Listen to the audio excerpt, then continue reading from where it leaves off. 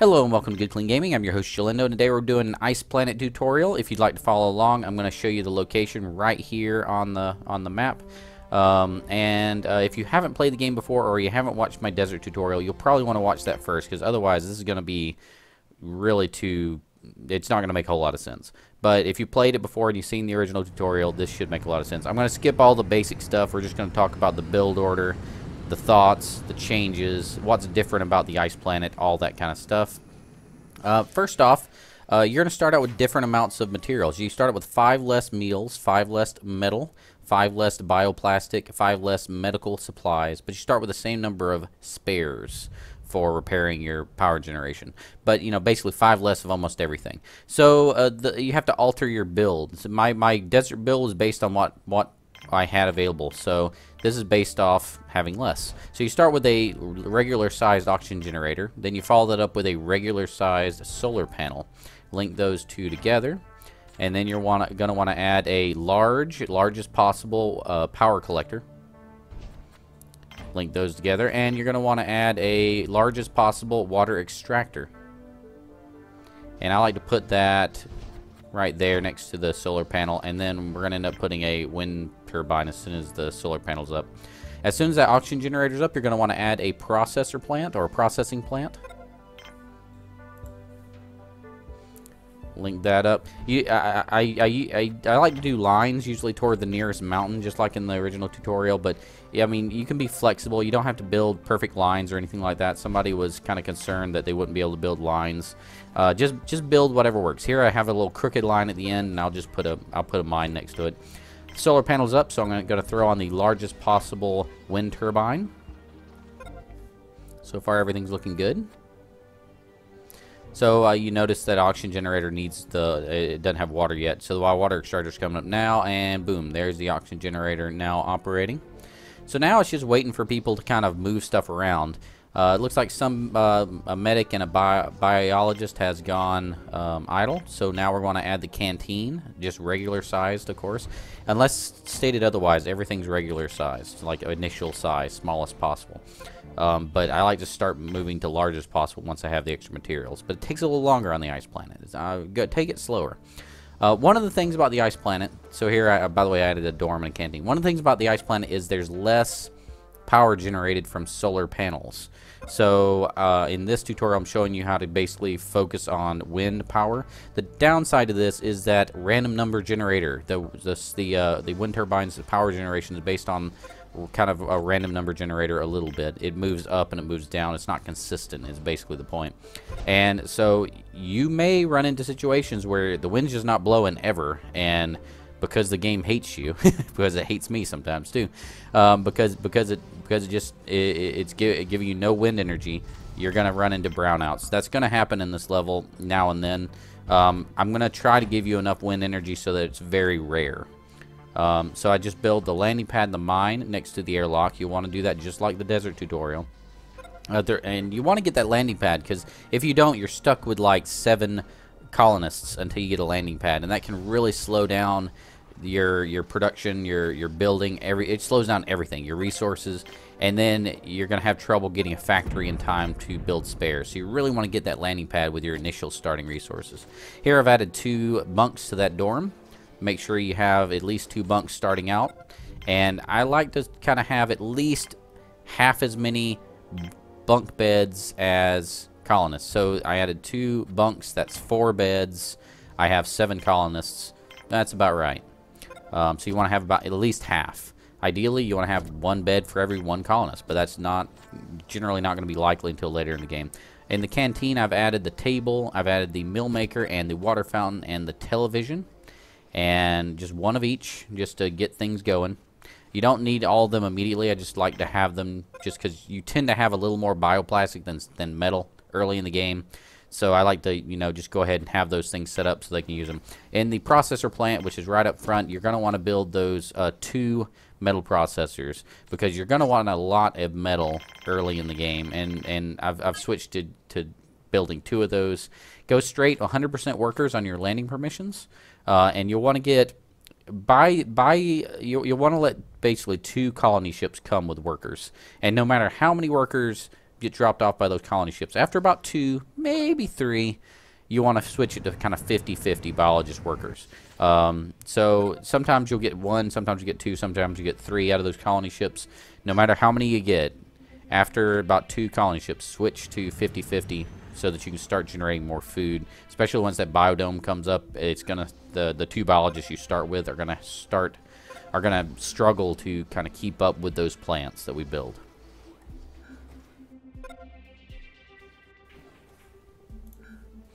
So here I've added the biodome's been built, but the corridor connecting it needs to be built. Once that gets built, we're going to throw in some plants, and we'll go over that as soon as that gets finished.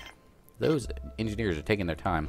Here, because everything's pretty much laid out, normally I'd wait for that corridor to be built, but once all your initial resources have been used, you want to throw in, you saw I put in another wind turbine. You kind of want to push, early on you want to push for 2 wind turbines. Because you're getting less from that solar panel initially, you're going to want to get a little more power. So the largest possible wind turbine, you want 2 of those as early as possible. Here I've added 3 wheat, 3 tomatoes, and I debate back and forth whether or not I want tomatoes or wheat on this last spot. And then medical plants in that last corner there. Here I'm going to end up making it 6 wheat, 3 tomatoes in this biodome, and that seemed to work really well with the way I played this initial kind of tutorial. So now all the engineers are kind of getting caught up. You know, they're building the bunks. They're a little late building those bunks.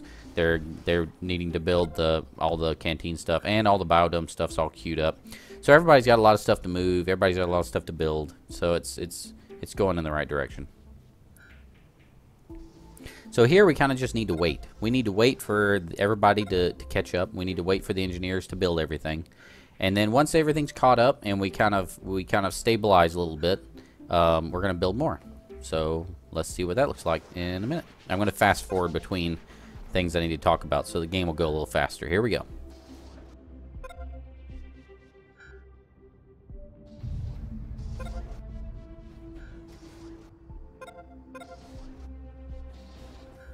So here we have an engineer kind of finishing up the biodome. All the plants are getting put together, and then that'll give the biologists something to do. So at this point, your biologists have work to do, your workers have work to do, your engineers are still building things, so they're busy. Your medic is the only one that's going to be kind of idling and wandering around, not doing anything.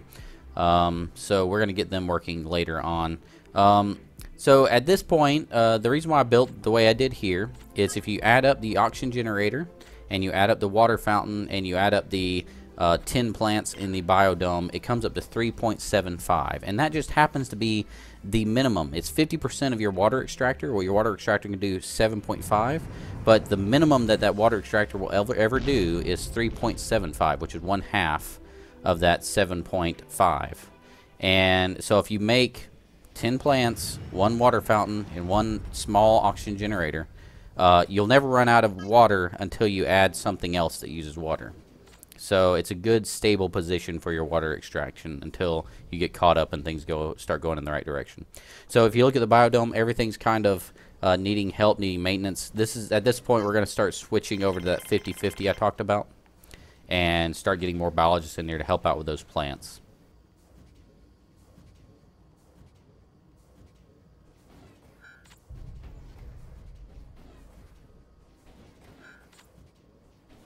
One thing really important, keep an eye out on your population. You have a small oxygen generator on this start, which means that you can only have 20 colonists without running into oxygen generation issues.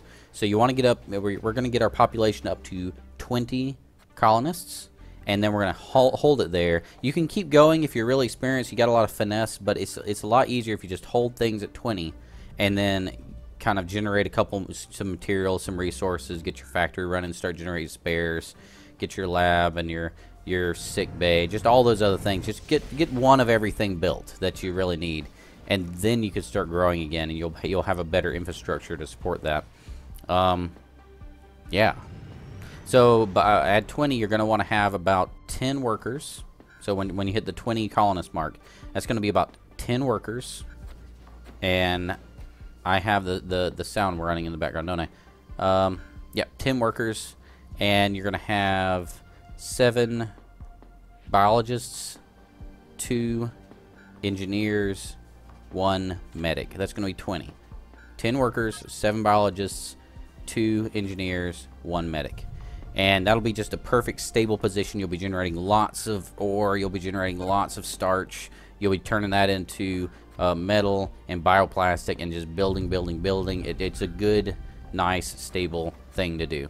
So, yeah, get up to 20 at 10, 7, 2, 1. And then sit there, build everything up. And then once it's stable, once you got everything built that you want to build, we'll talk about expanding beyond that. Here I've added 2 more bioplastic processors because at this point you're going to want to start, see where, if you look at the top right, we're out of bioplastics. So we're going to want to get those bioplastic generators or processors built so that we can start making bioplastics again.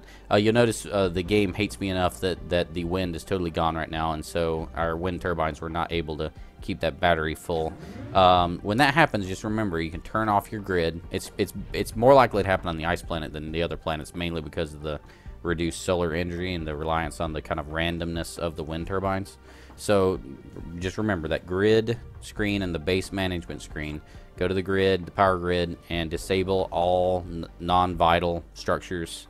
Let your battery build back up at least to like 20%, and then turn everything back on. And your colonists will recover it. And it's better to do that. It's much better to disable your power grid and let power build back up than it is to just let it run and kind of turn off and on everything constantly. That's horrible. In fact, you're losing energy. If you're generating 20 and your base is taking 25, basically you're losing out on a lot of efficiency, letting it build up for a while, you know. So yeah, gonna add some more beds here because we have basically outstripped the use of these 2. They're always full, so we're gonna have a little more sleeping room. And yeah, during this period, just kind of look around, see what needs to be fixed, see what needs to be done. At some point, the miners, the workers in the mine, will start to get injured. They'll have a little broken bone over their heads. That happens. It's a random chance whenever they're in the mine. One gameplay you'll go through, and like all your workers will get injured, or a lot of them will get injured pretty quickly. Another playthrough, you won't get any injuries for a while. Like this playthrough, I didn't get any injuries early on, which was kind of odd. I'm used to having more injuries early. But once you see that first broken bone, you can just go ahead and set up your sick bay, put a bed in there. You start with 5 medical supplies so you can get that 1 person patched up. And then you want to immediately, after you get the sick bay set up, we're going to immediately try to get a lab set up as soon as possible after that. So don't need to do it yet, but you may need to do it earlier than I do it here if you start seeing your injuries earlier. So I wanted to point that out.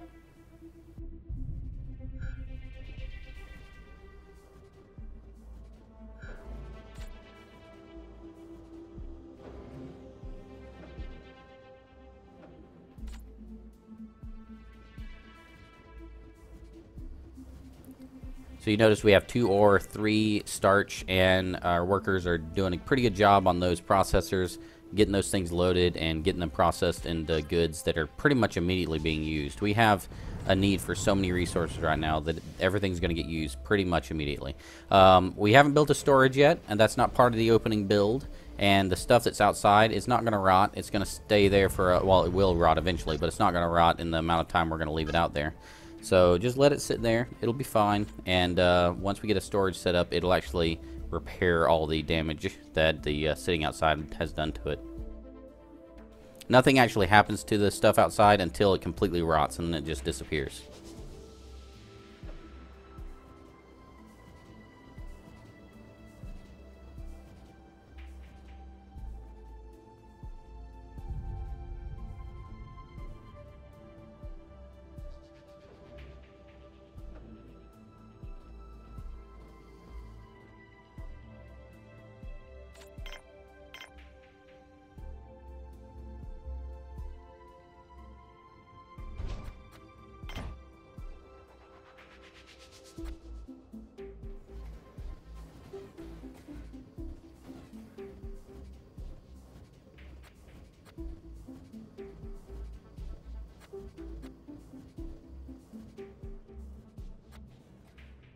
One thing to keep in mind is without a storage, your the amount of bioplastic you can have on hand is 6, because there's only 3 slots in each of those machines that we set up.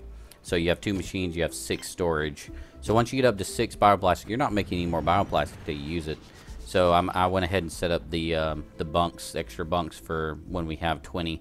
When you have 20 colonists, you're basically going to be using all those beds at night, so might as well set them up. But we got our first injury now, so now's the time we're going to want to set up that sick bay.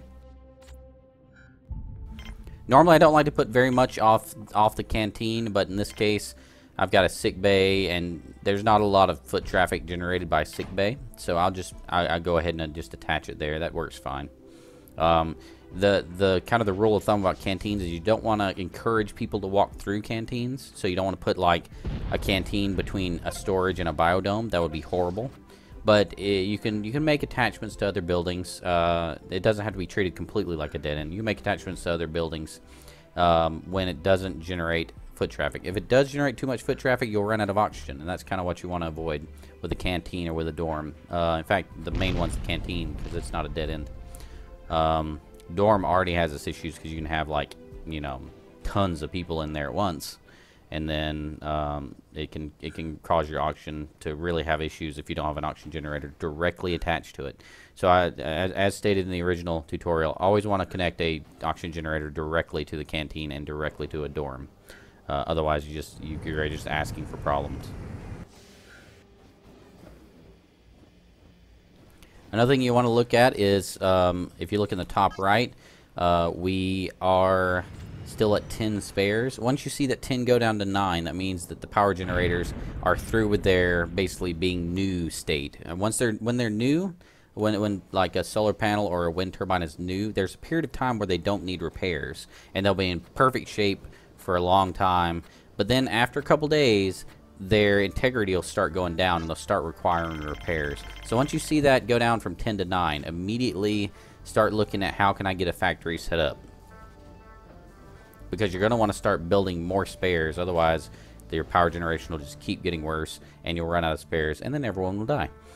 Hey, I brought that back. Everyone will die. So yeah, getting a sick bay set up. We're getting another power collector set up because we're going to start using more energy here. We want to have an extra battery so we don't run into that situation. You know, 2 batteries, 2 windmills, so we don't run into that situation where we're having blackouts because there's no wind. It's just, you know, kind of another backup to prevent that from happening.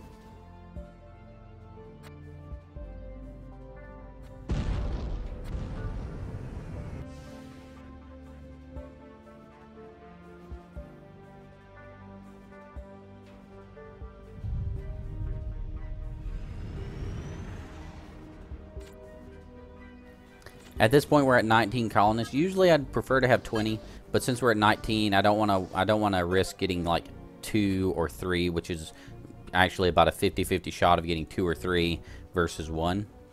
Probably a little more than a 50-50 shot, and so I don't want to risk, you know, overdoing it with the oxygen. You probably could go to 21 and 22 and not have any issues, but it's just because you'll have some people who are outside. And you don't have to give the oxygen to people outside. So if you have 2 workers outside, you actually only have 19. If you have 21 total, you only have 19 inside. That's fine because you have a 20 oxygen generator. But it's just not worth the headache or the risk, in my opinion. I'd rather just go ahead and stop it around 19 or 20, and then, you know, get everything stable and working from there.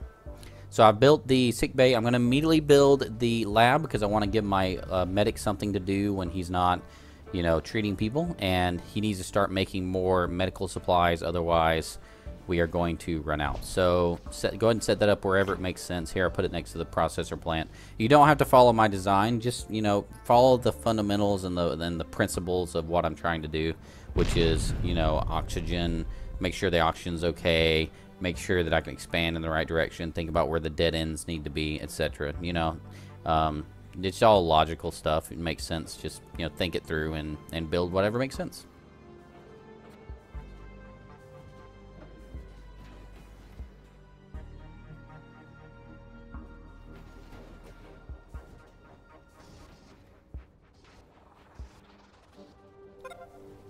Here we have a lab coming up. We'll also get that corridor coming up. And as soon as that happens, go ahead and just throw one medical workbench inside, and that will let the medics start making those medical supplies. You only really need one per medic. So if you have, if you end up with 2 medics later on, put 2 workbenches. If you have 5 medics, put 5 workbenches. And that's pretty much how you do the math. A good rule of thumb for workers is you want to have 1 per machine plus 3 for each mine. So, with this start, you'd have 3 for the mine plus 4, so that'd be 7 workers. However, I like to have a little more because you really want as many resources as possible, and workers will sleep. So, when one worker's asleep, another one might be working. You'd have a little overlap. So if you have 10 workers, it usually works pretty well. Later in the game, less of an issue because you'll be generating a lot of resources pretty much constantly. But early in the game, you really want to max out, take every opportunity to make resources that you can. So there, I set up the workbench, and they're going to start making medical supplies as soon as that's built.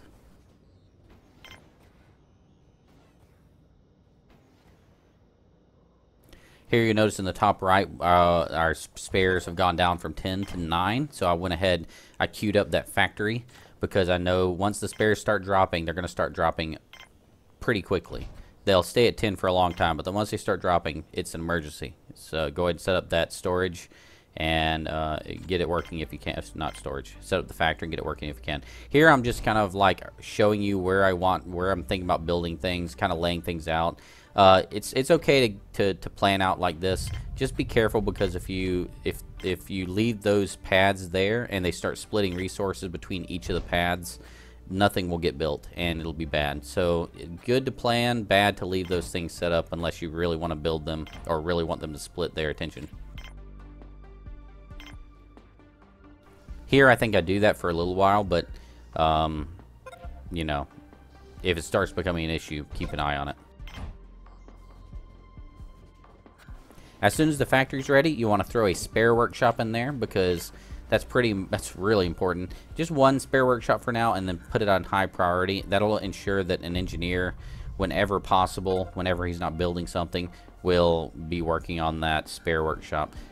He doesn't really have much else to do, but you just want to encourage him as much as you can. Same with the medical supplies. I just, if that priority gets them an extra, second on that device, I'm okay with it. So you just set up priorities wherever it makes sense.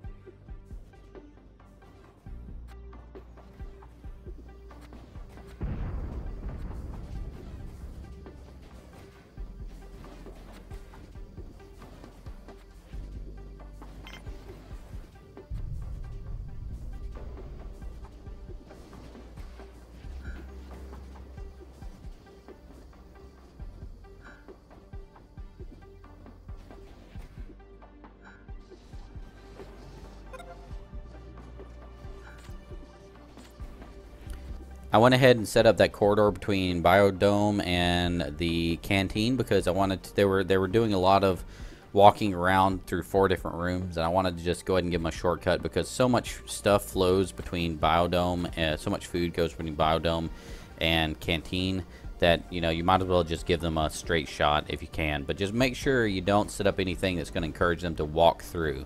Allow them to deliver, but don't give them any reason to walk through to a storage or to a processing plant or anything else on the other side of the canteen.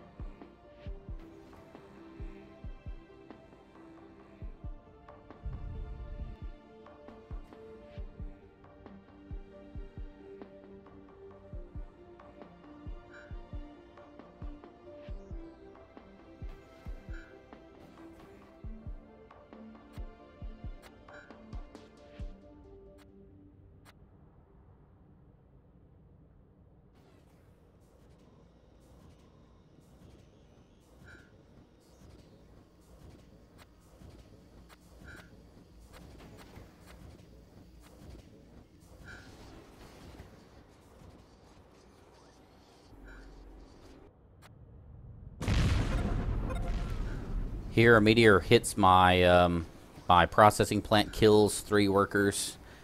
So I'm gonna check. Uh-oh, we just lost 3 workers. And so at this point, I had to do the math really quick, but you want to have 10 workers. And so in this case, I'm going to end up changing that to 100% workers, 0% biologists. And yeah, if that happens, if you lose some colonists, turn the colonist ships back on and have them start landing again. But stop them. Remember to stop the colonist ships when it hits 20 until you get kind of everything caught up, everything going.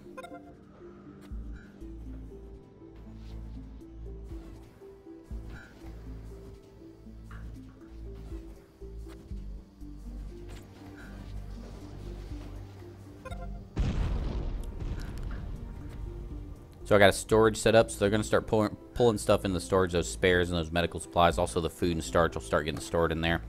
At this point, if you look around my base, everything looks really good. The only thing I'm really missing that I would like to have right now, you want to get another processor plant. You want to get more water extractors, more wind turbines, things like that. But the real thing I need right now is you want to get a control center pretty. You don't want to wait too long. I mean, we're probably in no danger yet. But you want to go ahead and get that set up so you can call yellow alert, because the very first disaster on the ice planet, if I'm not mistaken, is a solar flare. And the solar flare can be completely devastating to you if you're not able to call yellow alert, because a lot of your workers will get irradiated. Anybody outside will get irradiated. It can be very, very bad. So try to get that control center up so you can call yellow alert, and you won't have to lose any medical supplies or colonists.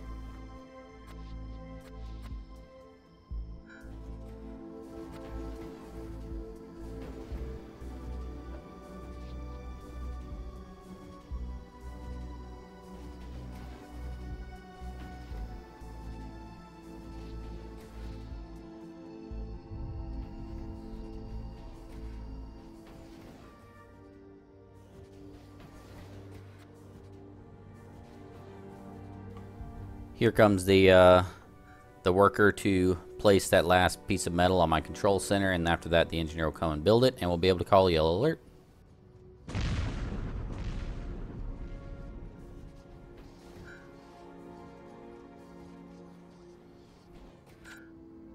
So at this point, let's talk about what we would want to have in order to start expanding to moving past 20. We're pretty stable here. We got a lot of stuff. We got all this infrastructure. It's really nice. But to start moving past 20, you're going to want to get a second large water extractor. Why would we want to do that? Well, we need that second large water extractor because we're going to need more water fountains. We're going to need more plants for food. So we're going to need a biodome, and that's going to use more water. And so you're going to want to get that second large water extractor and a large water tank. That's one thing you're going to want to do to get ready for the beyond 20 place there. You can see we can now call yellow alert, and I'm very happy about that, clearly.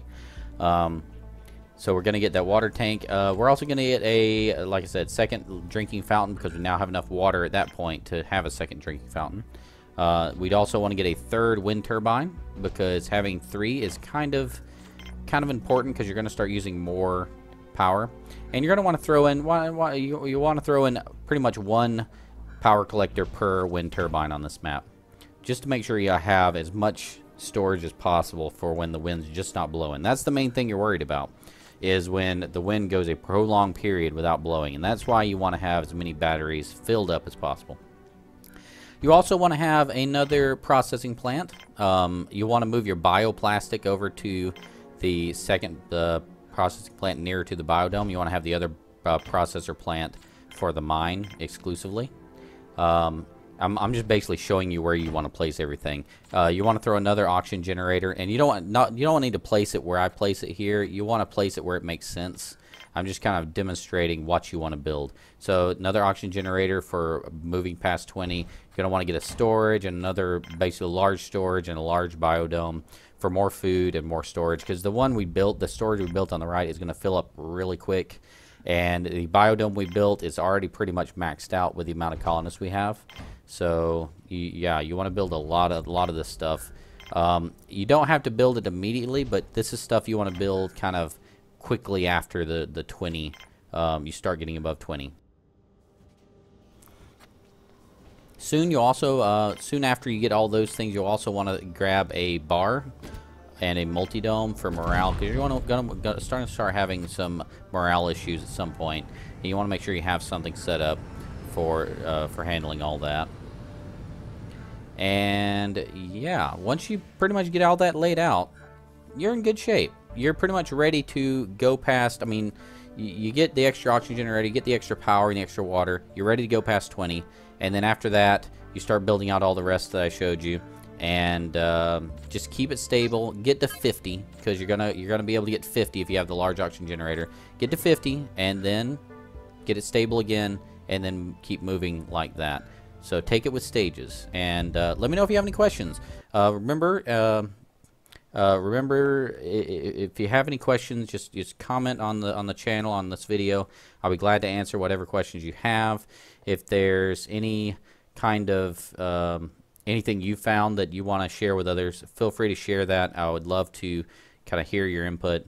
And yeah, so feel free to click that subscribe button if you're interested in seeing more videos like this. And remember, keep it clean.